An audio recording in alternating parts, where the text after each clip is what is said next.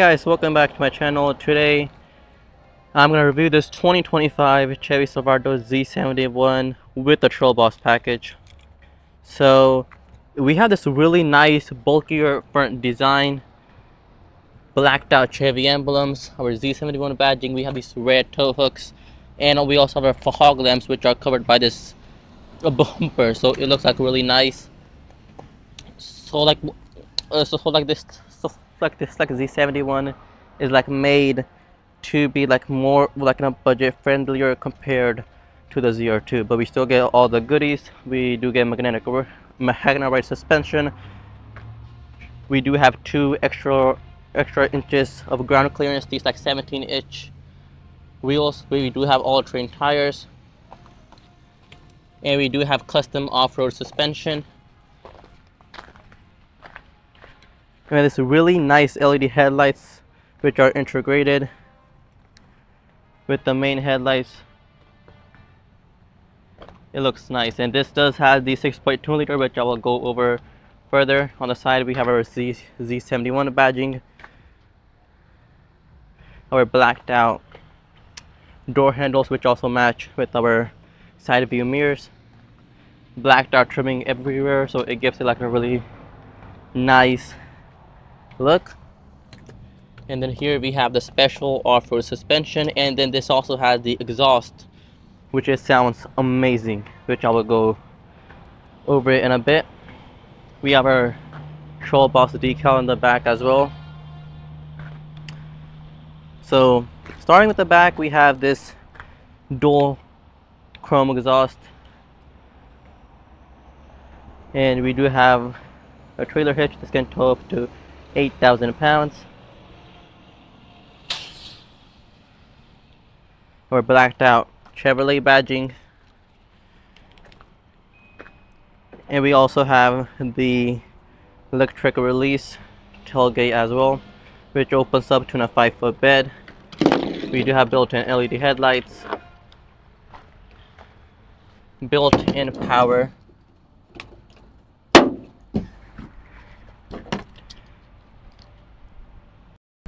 under the hood. We have this 6.2 liter naturally aspirated V8.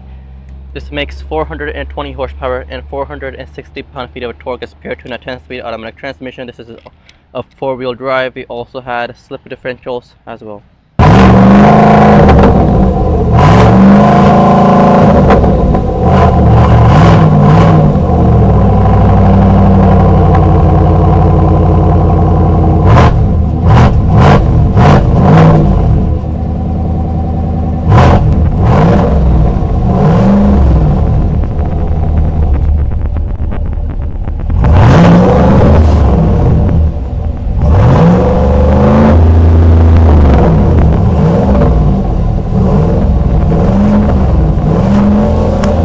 Before we move on, I would really like to thank Chevrolet of Commerce. They currently have really nice deals on different vehicles, and then they are also offering free lifetime warranty on all new vehicles purchased. So starting with the interior, just like all new Silverados, is really well made, really well thought out.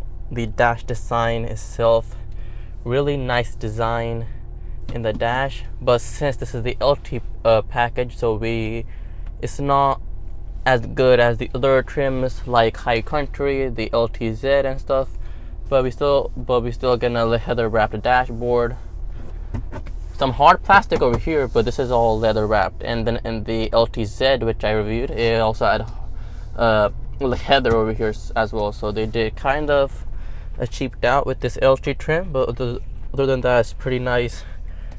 All soft touch materials.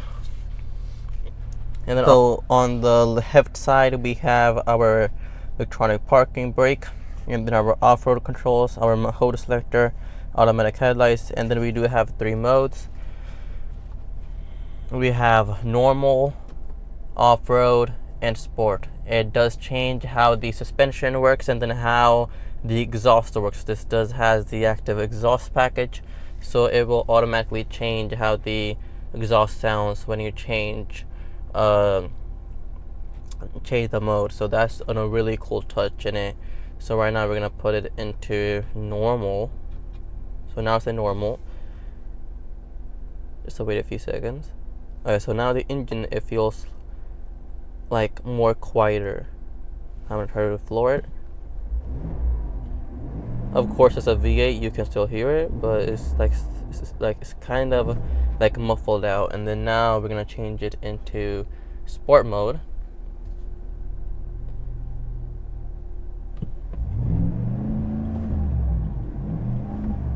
Much louder. So it has this package, and then I was told that it wasn't available in most of the R2s, but it is in this truck.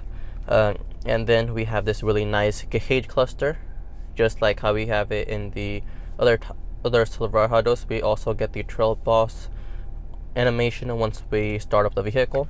We do have adaptive cruise control, lane keep assist, automatic braking, and all that good stuff. We do have our blacked out Chevy emblem, and then this instrument cluster is customizable.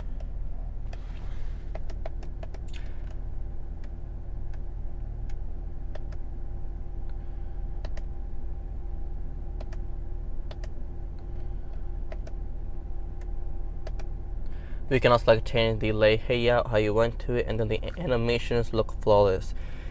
GM did a really good job working on this display. And then in the center dash, we have our climate controls over here, trailer braking controls, and then we do have our lane keep assist, auto on start button, also to open and close the rear tailgate. And then we have this really nice 15-inch display. It does has a wireless Apple CarPlay, Android Auto. We have built-in Google.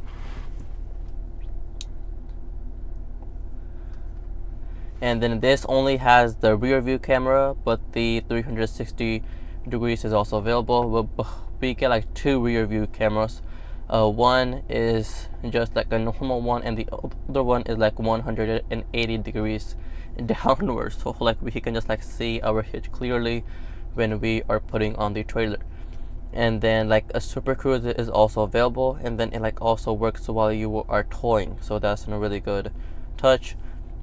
And then we do have built-in Google Maps. Is a way better upgrade compared to the factory nav, because they get over-the-air updates, traffic, everything. And since it is an Android based auto system, it works really smooth, really nice. And then the other cool touch is that they did have a separate just for the trailers app, so we can just add a new trailer accessory, and then even when we add everything, we can still go over the checklist. So I'm just gonna do trailer 1, hitch type,